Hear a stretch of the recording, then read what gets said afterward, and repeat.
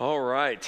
So you may remember if you were here last week that we started a brand new series this week. Last week. We started a brand new series over the walk of a believer. We're going through 1st, 2nd, and 3rd John. And each of these books is about, well, what does it mean to walk as a believer? What does it look like in our daily lives? And so since we're going verse by verse, we're going to be taking a long time. So we split it up into smaller series. And this one is Let's Get Real, because that's where John starts. He gets real with the real gospel about the real risen Christ and what that means for us. John told us last week about the reason he could speak. And it was simply because he was witness to what God was doing. He was witness to the risen Christ. He walked with Christ and he got to see these things firsthand. And so we can rely on his testimony if we can trust anyone. But John's purpose in writing wasn't what you might call sterilized. John's purpose in writing was not just, here's what I know, but do what you want with it. He was purposeful in writing. He wanted to put the risen Christ before his hearers and leave the decision up to them. He wanted to encourage them to promote fellowship of the believers, but also joy among the believers because of this risen Christ. It was an exciting thing. It had changed his entire life from that point forward, just as it had all of the other disciples of Jesus. And so as we go through 1st, 2nd, and 3rd John, we're going to see John dealing with these matters of the walk of the Christian, the walk of the follower of Jesus. What does it look like? When you are walking with Christ, what does it show about you? What are you made of? And what can we see in your walk? See, your faith, your walk with Christ isn't blind or ignorant, as some people would say of followers of Jesus. Or at least it doesn't have to be blind or ignorant. See, our walk isn't just lip service. It's not meaningless. Our walk describes what happens when our feet hit the floor. People aren't going to be changed by the words you say if they see your feet hitting the floor in a way that is contrary to what you profess to believe. And so today we're going to be in 1 John again, chapter 1, going from verses 5 through 7. I'll be reading out of the NIV. So if you have another translation, different words, but same concept. Okay, starting in verse 5. You can follow along behind me if you'd like. This is the message we have heard from him and declare to you. God is light. In him there is no darkness at all. If we claim to have fellowship with him and yet walk in the darkness, we lie and do not live out the truth. But if we walk in the light as he is in the light, we have fellowship with one another. And the blood of Jesus, his son, purifies us from all sin. Will you pray with me? God, we pray this morning as we meet with the risen Christ that not a person here would leave this place untransformed by Christ. That we would all leave this place purified by Christ. No longer slaves to our sin, but slaves to the one true God in whom we have life. It's in the name of your Son, Jesus, we pray. Amen. So, John begins, again, declaring what he received. This message that he received was from Christ himself.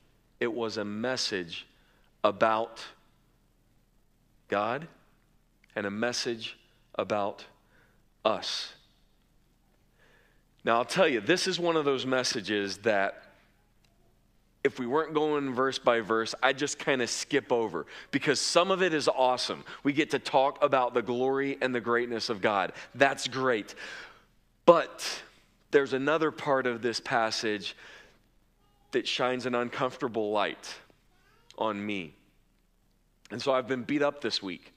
And so I plan on passing along that beating to you. You are welcome.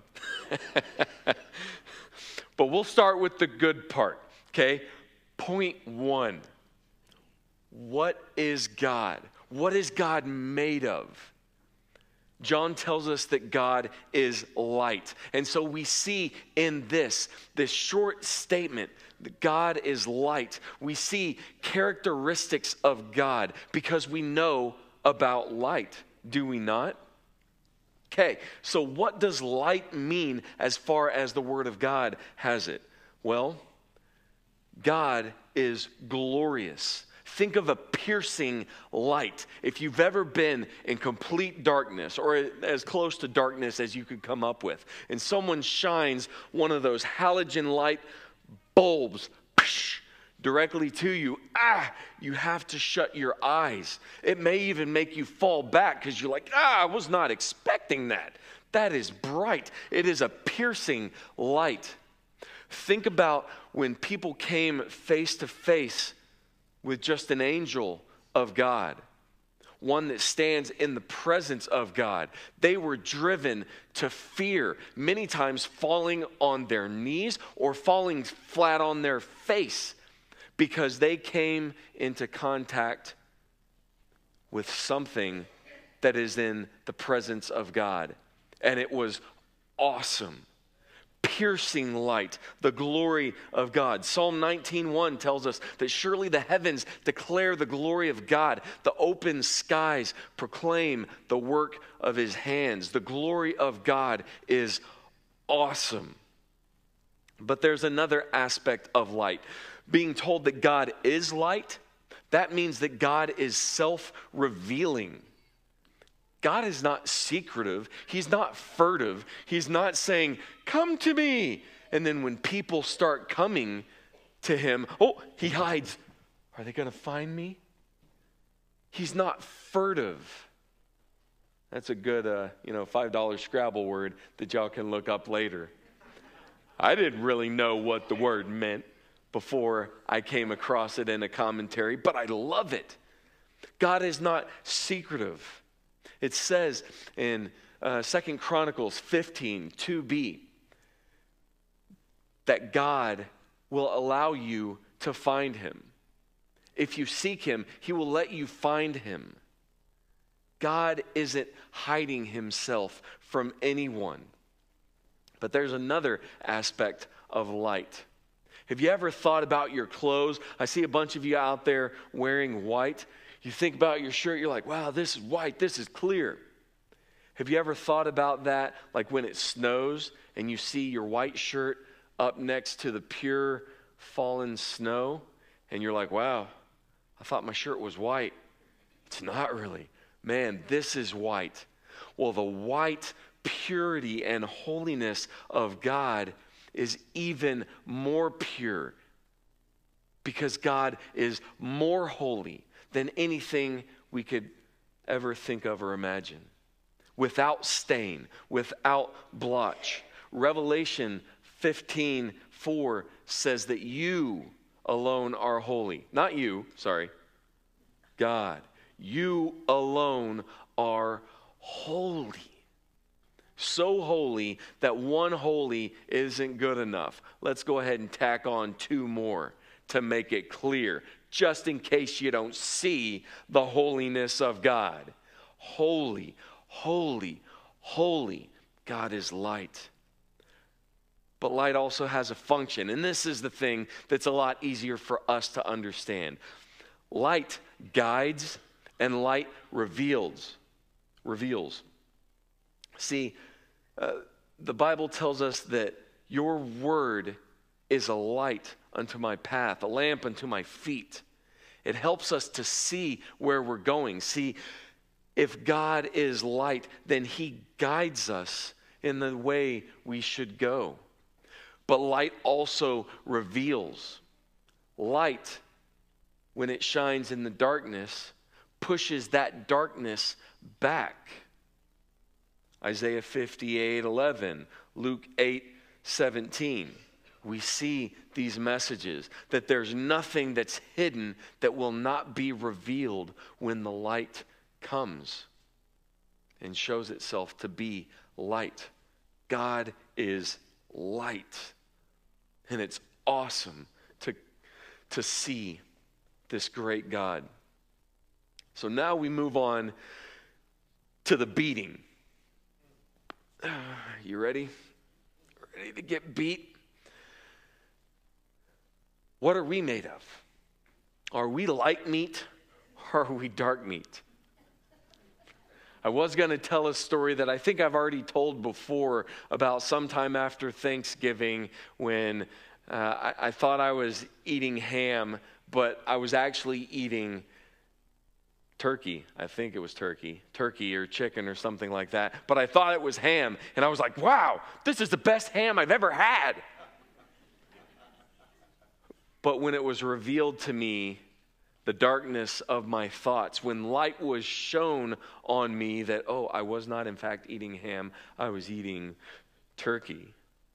Not just turkey, but I was eating the turkey loaf. You know what I'm talking about? It's got the white and the dark meat, the light and the dark, and you eat it and you're like, great. And I even looked at that and I saw that and I was like, wow, this is interesting ham that I've never seen before. See, we can often be wrong, but when the light of truth shines on us, we see ourselves. We see the truth for what it is. So, where dark and light meet, what wins? Hello. What wins? The light. The light wins. We know this, right? This is scientific. It's clear to see. I had the idea that I would love to, like, at this point in time, just turn off all the lights and then have like a little flashlight. See, when I turn on the light, it pushes the darkness back. We know this. We see this. Light pushes back darkness, always. It's never the other way around. As a matter of fact, this is one of the things that we see in horror movies. Now, I never got into horror movies, but it's interesting how younger people tend to love them. They want to, let's go see these horror movies. And what is something that is so common in a horror movie? You see this, not just darkness, but an embodied darkness. And the darkness actually overcomes the lights. It'll turn lights off. Sometimes it'll break bulbs. Sometimes it will just come around and it will cover a light so that the light is not seen. Well, why is that so terrifying to us? Because it doesn't happen, right? It's not real. That's not what happens. God has shared with us the reality that it's not observable that darkness overcomes light, because we know the truth that light always overcomes darkness. Light always beats back the darkness. It's scary because it's unnatural. See, the weakest light that shines forth in darker darkness shines like a beacon. It defeats the darkness. That's because darkness isn't really a thing. Darkness isn't a thing at all. Darkness is actually the lack of the thing called light. That's how we know what darkness is. And the truth that Scripture tells us is that where the light of Christ dawns, well, the darkness gets pushed back. Where the light of Christ dawns, There is spirit fruit growth that happens. Scripture tells us to examine the fruit of our lives. So when we look at our lives, is the light of Christ pushing back the darkness in our own lives?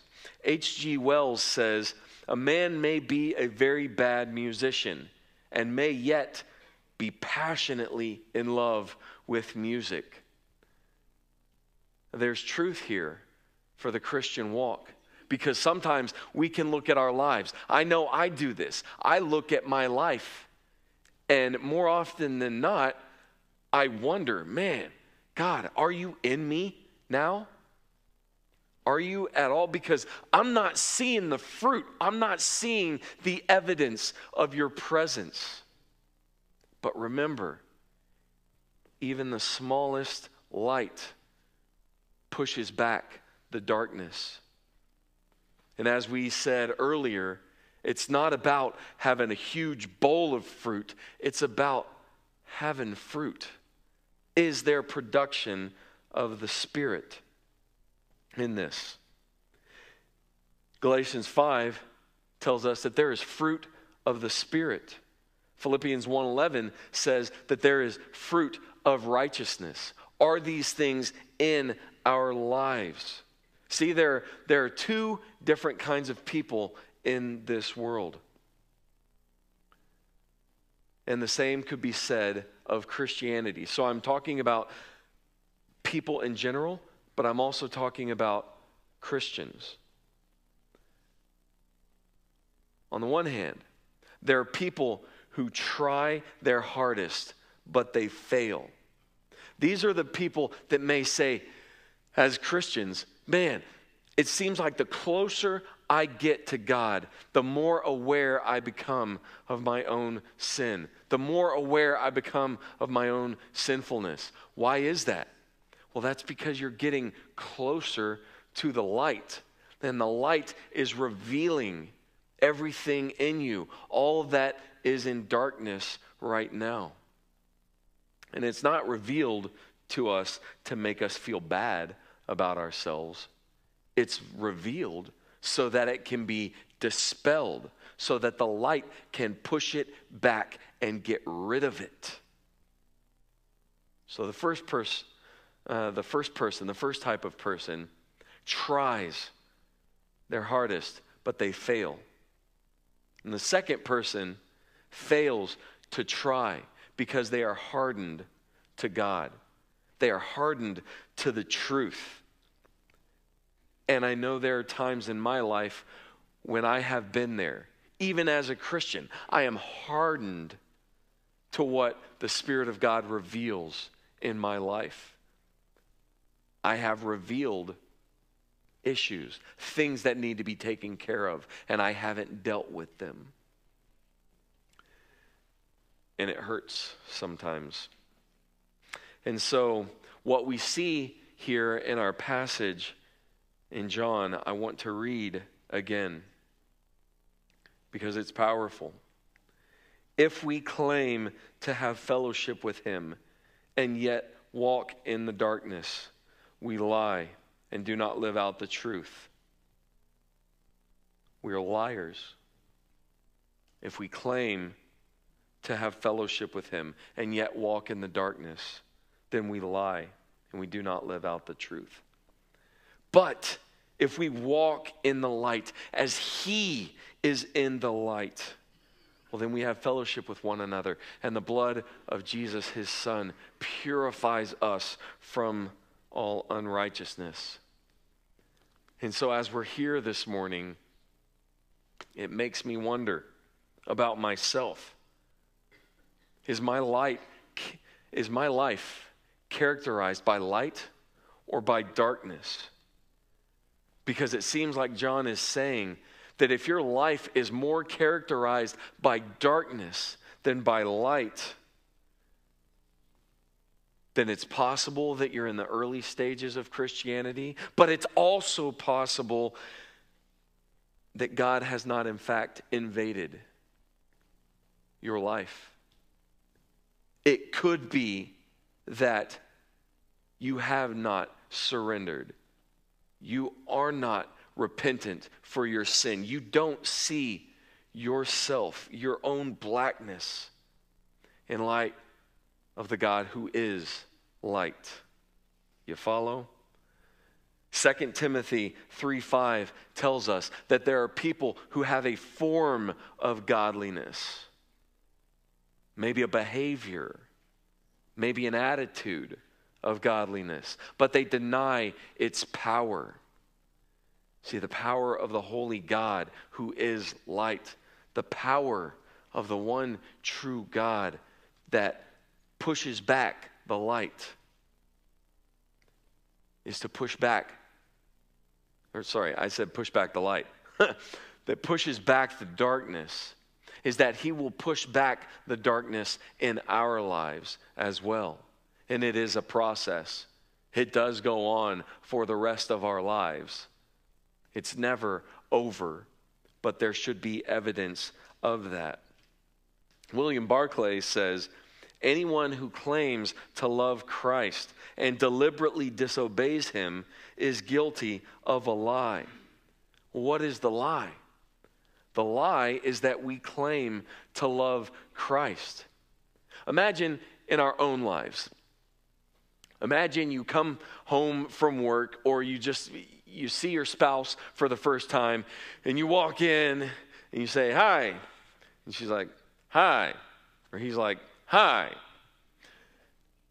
And you sit down on the couch and you get out of your briefcase or out of your book bag, you pull out this book. And on the top of the book, it says, Guidelines for Relationships with Your Spouse. And so you open it, you're like, okay. Here it is. Okay. After coming home and seeing them for the first time, give them a kiss and a hug. Oh, okay. All right. Hello, baby. Is that love? If we saw that, like on a video, wouldn't it make us laugh? Well, why? The same way with the darkness thing. It's unnatural. If you have to look at a book, so I'm gonna hug my wife and give her a kiss, and then I got two kids. Play with them. Oh, that's amazing. I think I see where they're going here with this. If we have to look at a book to figure it out, well, then maybe it's because it isn't in us. Maybe it's not really love. And it's the same way with God. We're liars if we claim to love Christ, and yet we don't care the first thing about growing in our relationship with Christ. Now, if we move on to the next slide, we'll see that another aspect of this Spirit-led growth in Christ is that the blood of Christ cleanses. We see that in our passage today, 1 John 1:7, the blood of Christ cleanses. But in Hebrews 9:22, we hear it said that without the shedding of blood, there can be no forgiveness of sin. Because sin brings death. We learn this from Genesis 2. Sin entered the world, and so by it, death entered the world. Because of sin, there must be death. And that's why Christ died. And so the blood of Christ cleanses those who trust in that blood, who trust in that sacrifice, who trust in that death of the one true God, the Messiah, our Lord and Savior, Jesus the Christ. But it doesn't just cleanse us from past sin. The blood of Christ prepares us for holy living. It prepares us for a life of righteousness to come. 1 Corinthians 1:30 tells us that Christ is our righteousness. Christ is our holiness. And so this is the thing that gives me hope when I look at my life and I see my own weaknesses, I see my own failings. I can look at the promises of Scripture and I can know that, this isn't about earning my salvation. It's not about earning God's love for me. It's not about showing off for God so that He will think that I'm a wonderful person because look at all that I've done. It's about Christ. It always has been. It always will be. The life of the follower of Jesus is rooted in Christ. Right? Just like he says in the book of John, the gospel, John 15. He is the vine, we are the branches. If anyone remains in Christ, he will bear much fruit. Why? Because the fruit comes from Him, not from us. Christ is our righteousness. Christ is our holiness. And so, for those of us who are here this morning that are in Christ, we run the gamut. Some of us are walking with Christ. Some of us are just trying to keep step. Some of us are kind of like the illustration with our spouse. We wake up in the morning and we're like, okay, time to get my stuff done, but, oh yeah, I should probably spend some time with God. Okay, God loves me. Okay, I should love God back. Okay, we won't think about that too much. What should I should not sin. Okay, I'm going to have to reorder my whole day. How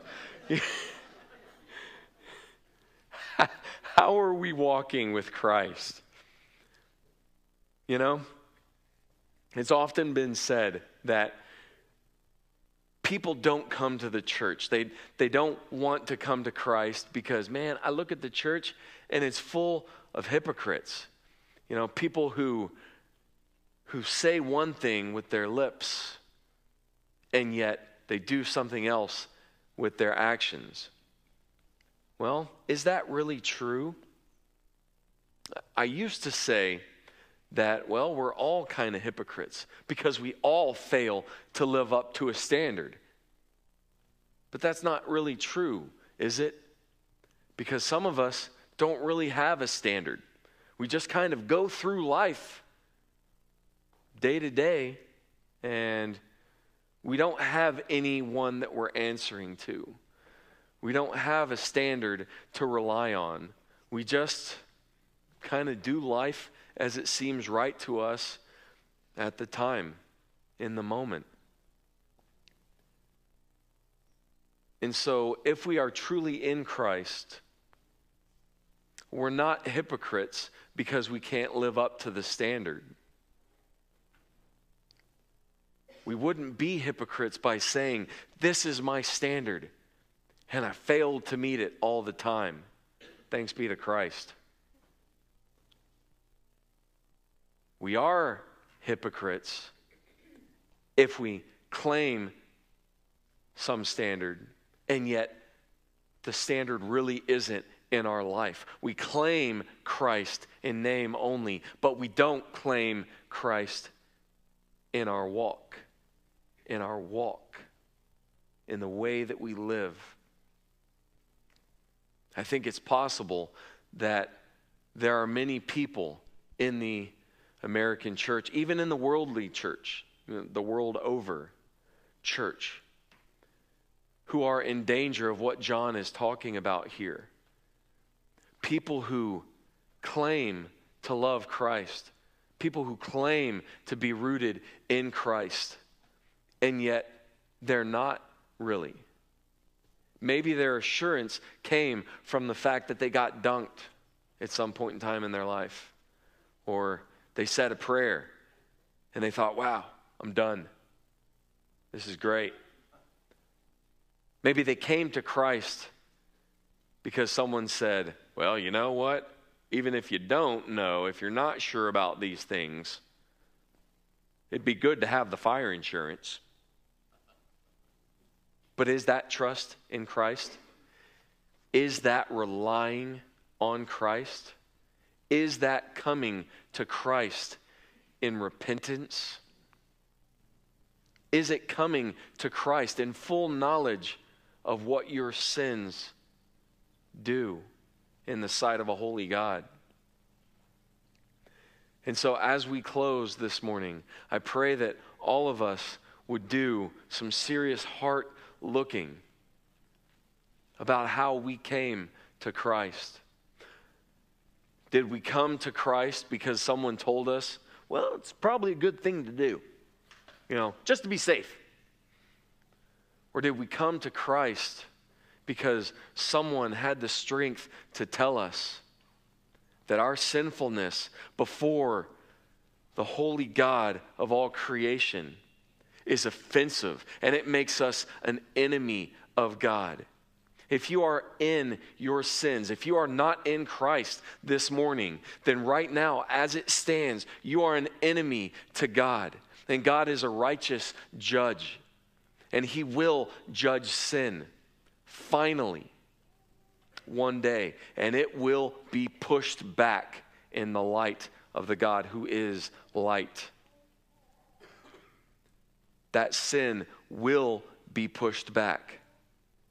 This morning, are you going to be carried away by that? Or are you resting? Are you trusting that, man, despite my sin, despite how offensive my sin is to the holy God of all creation, despite this, because of the sacrifice of Jesus on my behalf, because He took off His robe of righteousness and put it on me, and He took off my robe of sinfulness and condemnation and put it on Himself and died for the likes of me.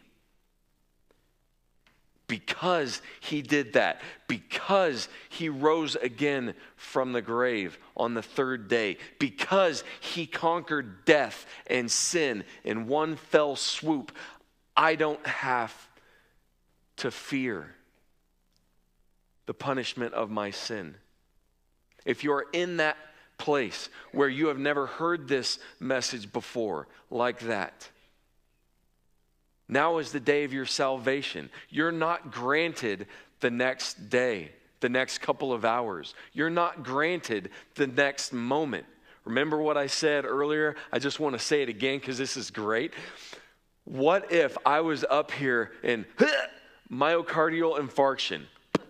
Right here, I just died. What if I did a face plant? Bam!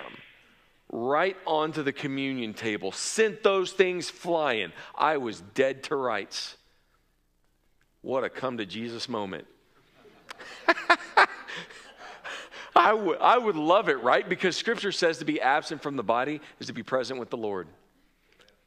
When this life ends, I know that because of Christ, I will be standing in the presence of my Lord and Savior. And for the first time, I will see Him face to face.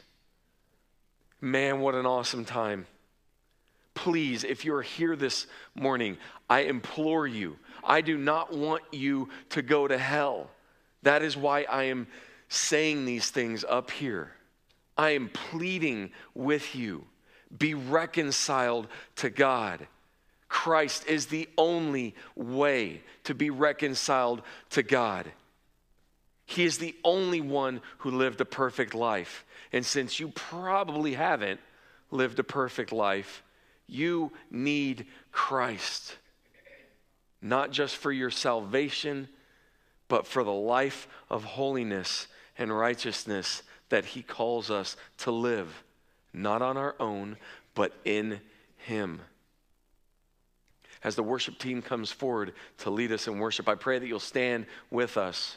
And we're going to sing a song of invitation. And as we sing, man, if you are in Christ, praise him for what he's done for you. Praise God for what he's done for you. And if you are not in Christ this morning, trust that you cannot choose the hour of your death. And do work in your heart right now. Come face to face with the Lord with whom we have to do. Come to him.